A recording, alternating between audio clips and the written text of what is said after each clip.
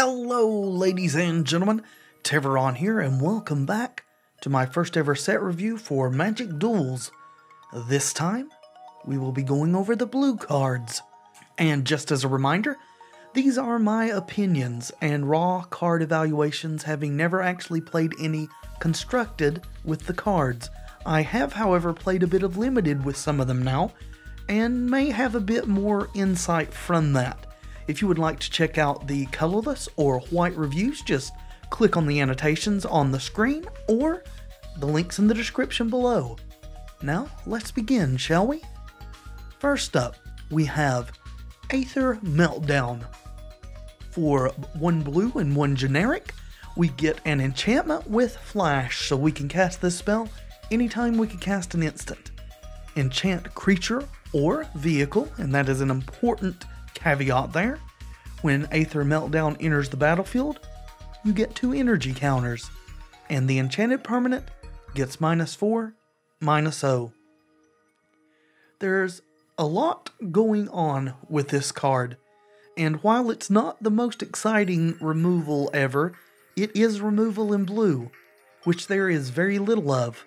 Plus, it helps deal with vehicles.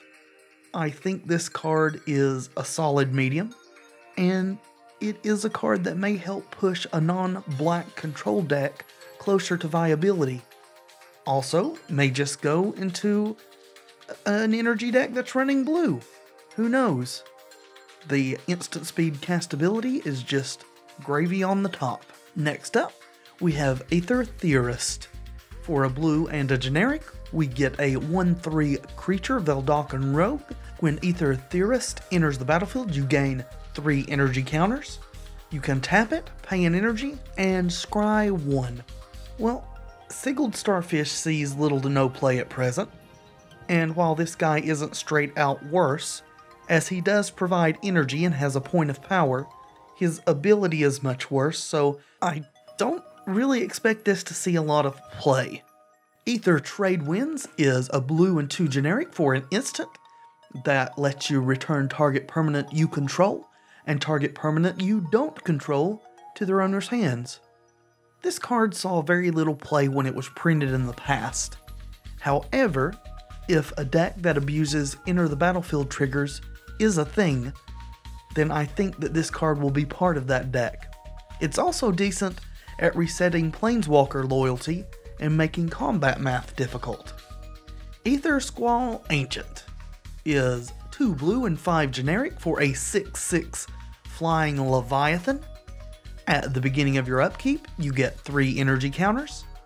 If you pay 8 energy counters, then return all other creatures to their owner's hands. Activate this ability only anytime you could cast a sorcery. So, you got lots of energy, or you want lots of energy? This guy makes a ton of energy. If you already have 8 energy when you cast him, then he kinda wrecks the board. Even better, he's a rare, so we can actually play 2 of them instead of just the one we could play if he was a mythic. I can see this being a finisher in a ramp deck that has blue mana in it, and I can also see it being a finisher in a control deck. I've even been known to play a few of both of those myself from time to time. Yeah, I think the Leviathan has the potential to be pretty good, though I really hope he doesn't end up being a card that just eats a removal spell 90% of the time you cast him. Confiscation Coup. For 2 blue and 3 generic, we get a sorcery. Choose target artifact or creature. You get 4 energy counters, then you may pay an amount of energy equal to that permanent's converted mana cost. If you do, gain control of it. Alright, I really like this card. It's not control magic by any means, but it's also not an enchantment, so the opponent can't get their creature back by removing it. In fact, it most closely resembles Exert Influence, a card that didn't actually make it into Magic Duels. Though I also think Confiscation Coup is easier to power than Exert Influence would be. And this is an effect that we really didn't have available to us previously. It can also steal bigger things if you are making other energy, or leave a bit of energy behind if you don't need the full 4 right then. Stealing a thing is always way more backbreaking than just killing a thing. and I really expect Confiscation Coup to see a lot of play. On all of these cards that allow you to spend energy, Confiscation Coup, which is a sorcery, and there's others that we will see, it's important to note that you don't have to actually choose whether or not to spend the energy until the spell resolves, which can lead to some interesting interactions. I present as an example Die Young, a card we have not yet reviewed, but we will go over in greater detail in the black part of the set review. Die Young is a sorcery that you choose target creature and get 2 energy counters. Then you may pay any amount of energy, and the creature gets -1/-1 until end of turn for each energy paid this way. The important thing to note here is that the gaining of energy and the choosing how much energy to spend do not happen until the spell resolves. Therefore, if the creature you're targeting is something that can pump itself, or the opponent has a spell to pump it on defense or whatever to keep it alive, they must do that before you choose what amount of energy to spend. Therefore, if you are targeting a 2/2 and they choose not to cast a pump spell on it or use an ability it has to pump itself, and you then choose to spend 2 energy, they have no response to that. The creature is just dead. Also, if they choose to pump it and you don't have enough energy to kill it, you can choose not to spend any energy at all and just gain the energy. It's a very interesting interaction, one that I hope they get correct on Magic Duels, as it will make for a lot of very complex interactions. So that's something to be very aware of. Up next we have Curio Vendor. For a blue and a generic, we get a 2/1 Vidalcan. That's it. Yeah. I don't think Vidalcan Tribal is going to be a thing, at least not yet, by any means. And vanilla 2/1s for 2 are not appealing, even in a tribal-ish deck. Play something else in this slot. Please? Pretty please? Up next, we have a dramatic reversal. For a blue and a colorless, we have an instant that untaps all non-land permanents you control. So, yeah. Please don't play this card. It doesn't draw a card, it doesn't add any stats to the board, or really do anything but untap your non-lands. Now that being said, I do fully expect to be gotten with this card at least once on an attack where the opponent untaps to block. That doesn't make the card good. This card is bad, and I'm begging you, please don't play this card. Now some of you are not going to listen to me, and that's your prerogative, but I'm begging all the same. Dramatic Reversal is a bad card. Era of Innovation. For a blue and a generic, we get an enchantment that whenever an artifact or artificer enters the battlefield under your control, you may pay 1. If you do, you get 2 energy counters. You may pay 6 energy counters and sacrifice Era of Innovation to draw 3 cards. So this card can potentially make a lot of energy. The draw 3 cards ability may even be secondary to that, just depending on the directions that energy/artifact/artificer decks go. If you aren't playing any other energy makers and just want to draw 3 with this, I don't think it's good enough. It's too slow and doesn't do anything until you pop it. In an energy-themed deck, though, it may be good, it may be great. It's definitely not bad.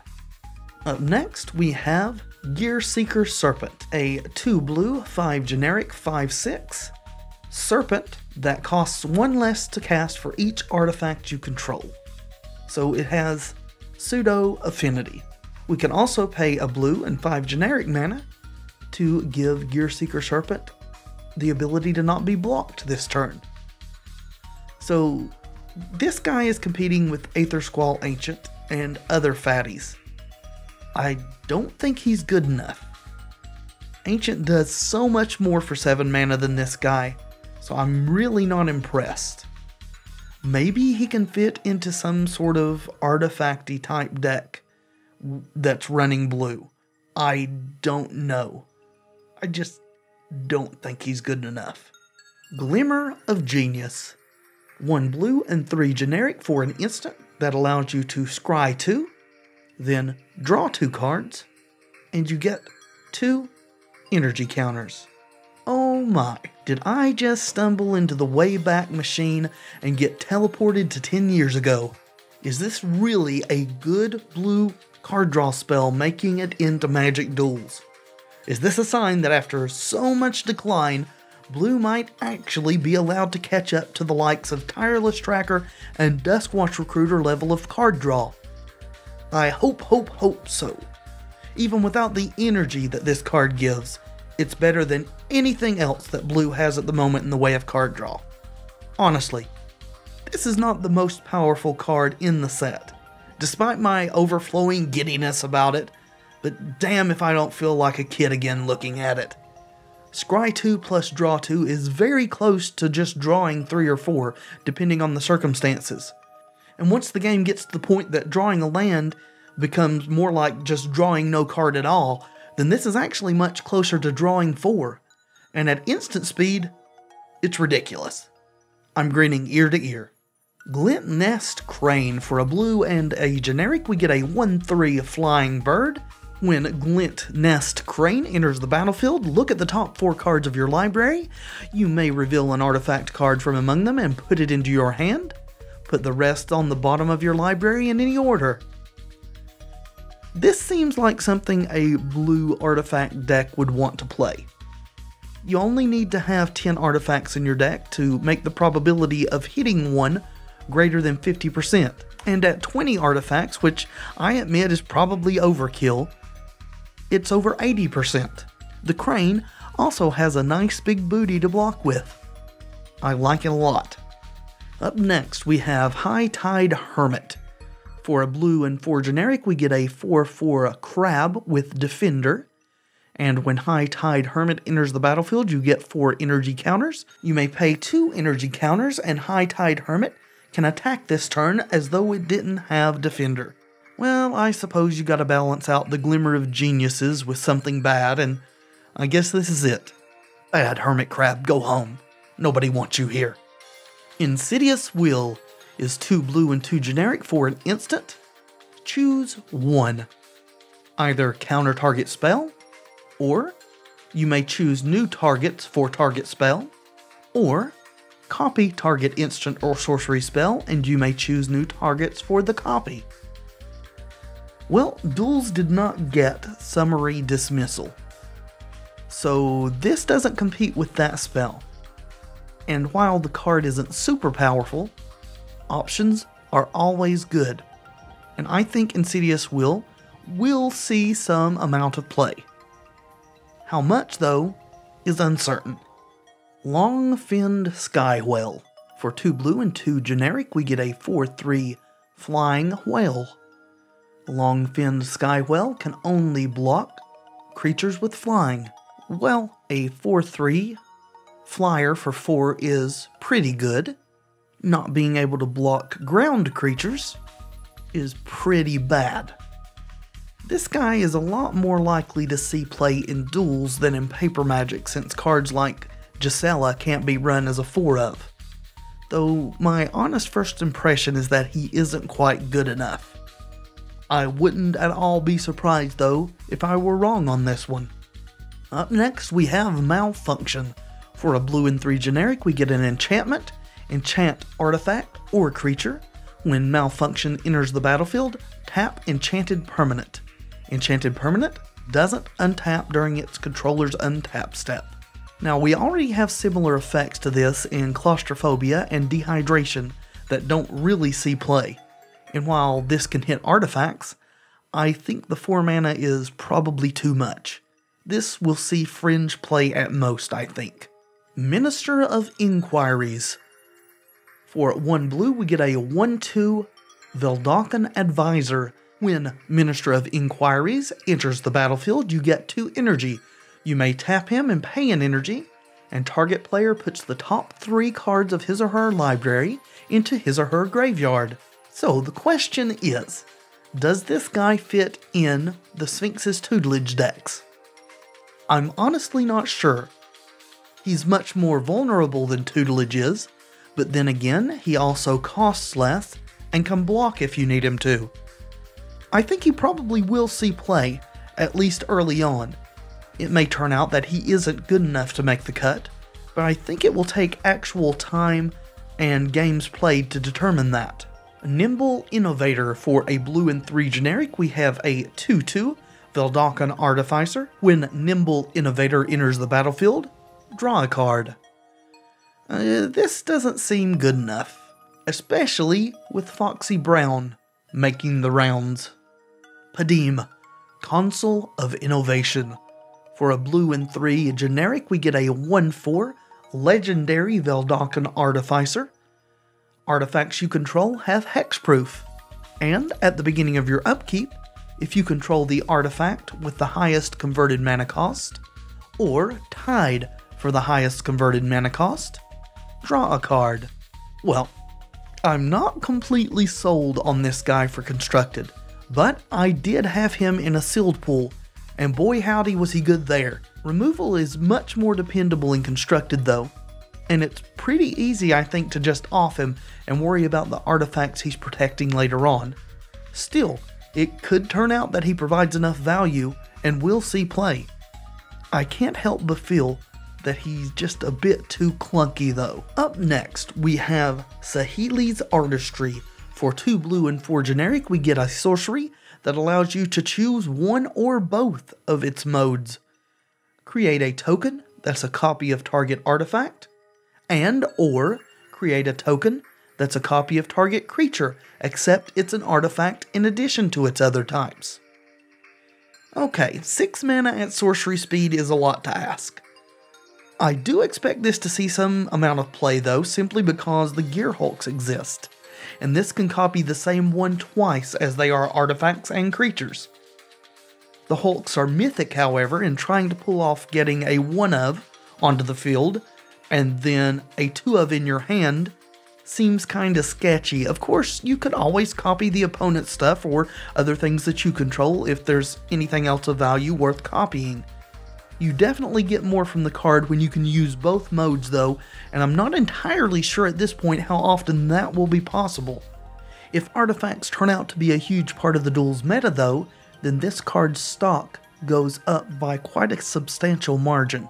Select for Inspection. For 1 blue, we get an instant that returns target tapped creature to its owner's hand and lets you scry 1. This is not nearly as good as something like Vapor Snag, but it's probably okay if you're just trying to stay alive long enough to do something ridiculous and win the game. The scry is nice as well. This seems like a purely defensive card, as it can't really deal with blockers. Still, I think it may see some amount of fringe play, or maybe even a bit more if there is a combo deck that just needs to buy a little bit of time until it can go off. Shrewd Negotiation is 4 generic and a blue sorcery that allows you to exchange control of target artifact you control and target artifact or creature you don't control. Alright, I really want to say that this card is just bad, but if you can pull off a deck that generates a bunch of servos or thopters or clues, and you have need for a 5-cost card and no better option presents itself, and you know, that's a lot of boxes to tick, but if you do manage to tick them off, then I suppose Shrewd Negotiation would be the card for you.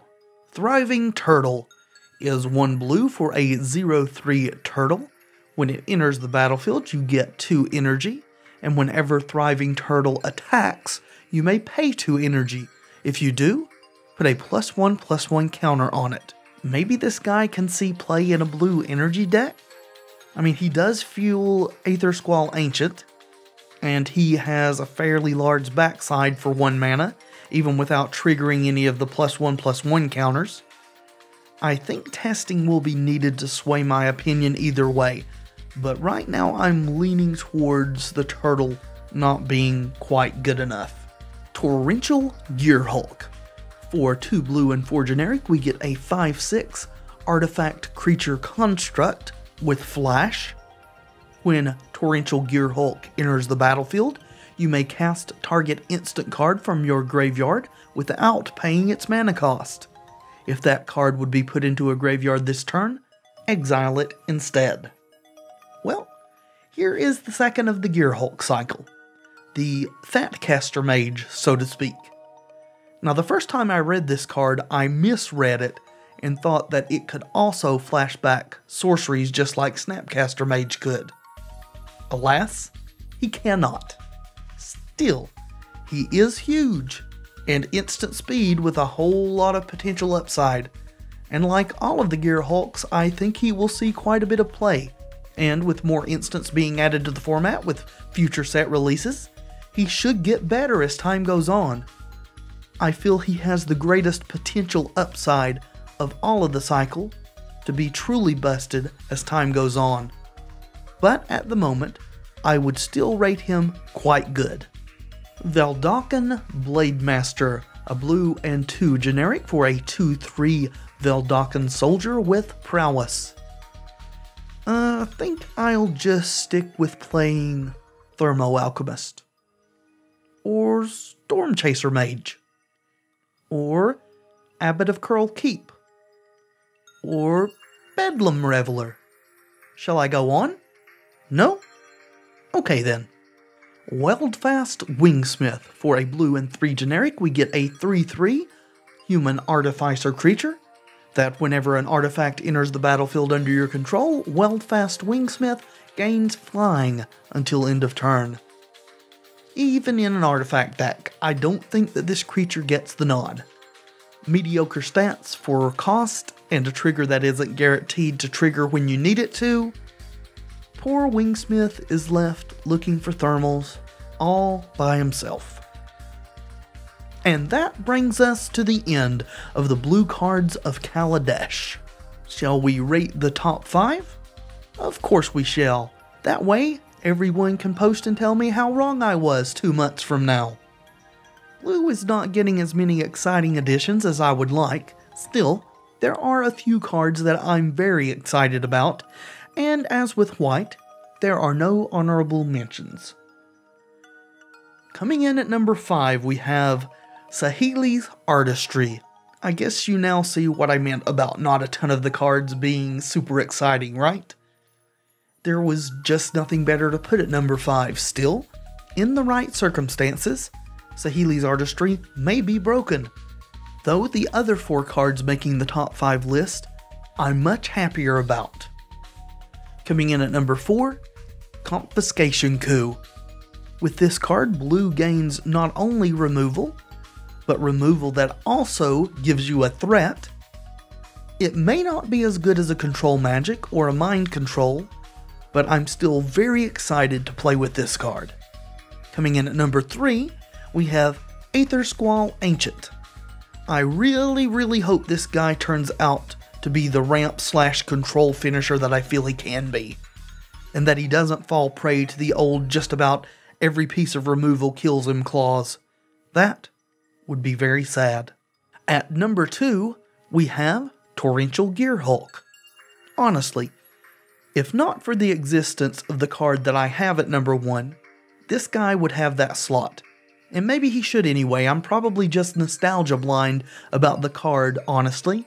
And maybe he should anyway. I'm probably just being nostalgia blind about that card, honestly, but I can't help but give the number 1 slot to Glimmer of Genius. Okay. Fairly recently, there existed cards in standard paper magic called Dig Through Time and Treasure Cruise. And I am not saying this card is that power level, not by a long shot. However, Duels Origins never had those cards, and this is the first card that we've gotten in, well, ever, that begins to even approach what I would call a good draw card in blue. There was a time when I would have classified myself as a blue mage, though these days I'll play anything that works. I can't help but feel a surge of excitement when we get a spell like this that harkens back to those bygone days of yore. But enough sentimental gushing. That will do it for this installment. Join me next time when we go through the black cards of Kaladesh. Thanks so much for watching. I do hope you've enjoyed the video. If you have, please leave a like below. It helps tremendously. And subscribe to the channel if you'd like to see more videos like this in the future. I have been Tevaron, and until next time, friends, be excellent to each other.